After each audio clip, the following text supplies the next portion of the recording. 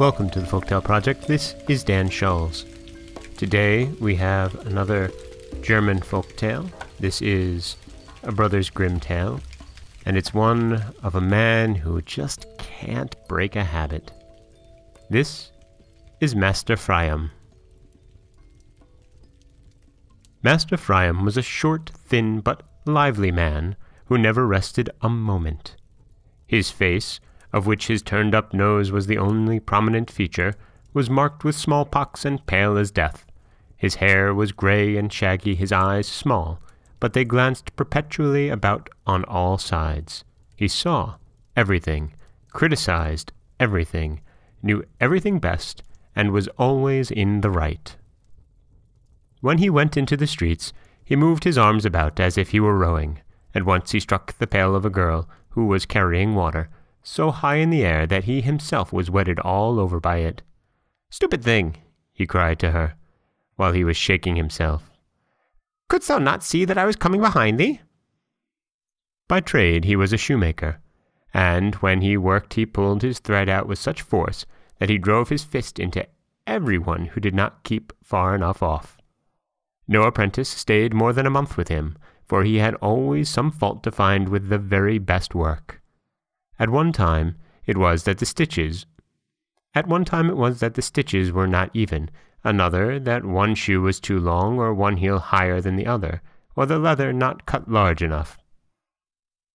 "Wait," said he to his apprentice, "I will soon show thee how we make skins soft." And he brought a strap and gave him a couple of strokes across the back. He called them all sluggards. He himself did not turn much work out of his hands, for he never sat still for a quarter of an hour. If his wife got up very early in the morning and lighted the fire, he jumped out of bed and ran barefooted into the kitchen, crying, "Wilt thou burn my house down for me? That is a fire one could roast an ox by. Does wood cost nothing?" If the servants were standing by their washtubs and laughing and telling each other all they knew, he scolded them, and said, "There stand these geese cackling, and forgetting their work to gossip. And why fresh soap? Disgraceful extravagance and shameful idleness into the bargain. They want to save their hands, and not rub the things properly." And out he would run and knock a pail full of soap and water over, so that the whole kitchen was flooded. Someone was building a new house, so he hurried to the window to look on. "There! They are using that red sandstone again that never dries," cried he. "No one will ever be healthy in that house, and just look how badly the fellows are laying the stones. Besides, the mortar is good for nothing. It ought to have gravel in it, not sand. I shall live to see that house tumble down on the people who are in it." He sat down, put a couple of stitches in, and then jumped up again, unfastened his leather apron, and cried, "I will just go out and appeal to those men's consciences." He stumbled on the carpenters. "What's this?" cried he. "You are not working by the line. Do you expect the beams to be straight? One wrong will put all wrong." He snatched an axe out of a carpenter's hand, and wanted to show him how he ought to cut. But as a cart loaded with clay came by, he threw the axe away, and hastened to the peasant who was walking by the side of it. "You are not in your right mind," says he. "Who yokes young horses to a heavily laden cart? The poor beasts will die on the spot." The peasant did not give him an answer, and Pfreim in a rage ran back into his workshop. When he was setting himself to work again, the apprentice reached him a shoe. "Well, what's that again?" screamed he. "Haven't I told you you ought not to cut shoes so broad? Who would buy a shoe like this, which is hardly anything else but a sole? I insist on my orders being followed exactly." "Master," answered the apprentice, "you may easily be quite right about the shoe being a bad one, but it is the one which you yourself cut out, and yourself set to work at. When you jumped up a while since, you knocked it off the table, and I have only just picked it up. An angel from heaven, however, would not make you believe that." One night, Master Pfreim dreamed he was dead, and on his way to heaven. When he got there, he knocked loudly at the door. "I wonder," said he to himself, "they have no knocker on the door. One knocks one's knuckles sore." The Apostle Peter opened the door, and wanted to see who demanded admission so noisily. "Ah, it's you, Master Pfreim," said he.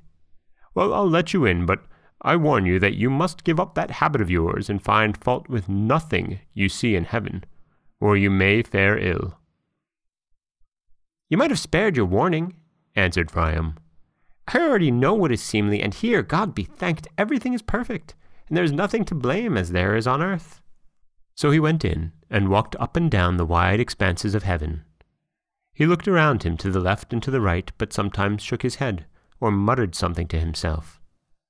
Then he saw 2 angels who were carrying away a beam.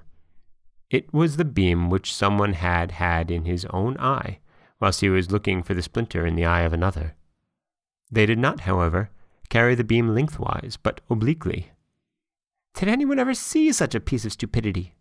thought Master Pfreim, but he said nothing, and seemed satisfied with it. "It comes to the same thing after all, whichever way they carry the beam, straight or crooked, if they only get along with it, and truly, I do not see them knocking against anything." Soon after this, he saw 2 angels who were drawing water out of a well into a bucket, but at the same time he observed that the bucket was full of holes, and that the water was running out of it on every side. They were watering the earth with rain. "Hang it!" he exclaimed, but happily recollected himself, and thought, "Perhaps it is only a pastime. If it's an amusement, then it seems they can do useless things of this kind even here in heaven, where people, as I have already noticed, do nothing but idle about." He went farther and saw a cart, which had stuck fast in a deep hole. "It's no wonder," said he to the man who stood by it. "Who would load so unreasonably? What have you there?" "Good wishes," replied the man. "I could not go along the right way with it, but still, I have pushed it safely up here, and they won't leave me sticking here." In fact, an angel did come and harnessed 2 horses to it. "That's quite right," thought Pfreim. "But 2 horses won't get that cart out. It must have at least 4 to it." Another angel came and brought 2 more horses. She did not, however, harness them in front of it, but behind. That was too much for Master Pfreim. "Clumsy creature!" he burst out with. "What are you doing there? Has anyone ever since the world began seen a cart drawn in that way? But you, in your conceited arrogance, think that you know everything best." He was going to say more, but one of the inhabitants of heaven seized him by the throat and pushed him forth with irresistible strength.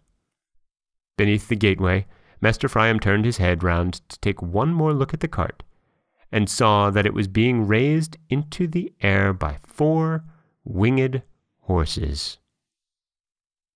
At this moment, Master Pfreim awoke.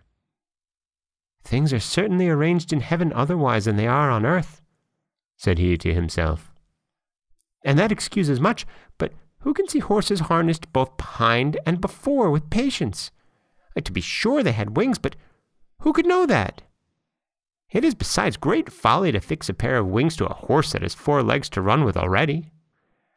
But I must get up, or else they will make nothing but mistakes for me in my house. It's a lucky thing for me, though, that I am not really dead."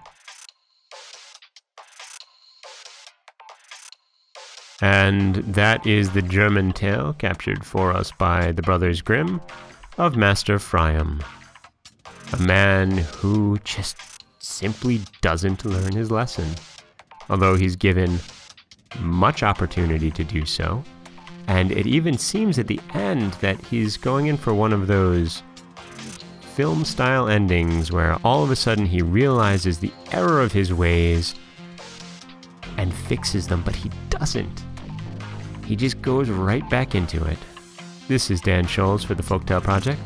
Don't forget that you can subscribe to the podcast on Apple Podcasts, Stitcher, Google Play, Overcast, anywhere you like to get your podcasts. You can also follow us on Twitter at Folktale Project. You can find us on Auto Radio, TuneIn Radio, and iHeartRadio, and Spotify.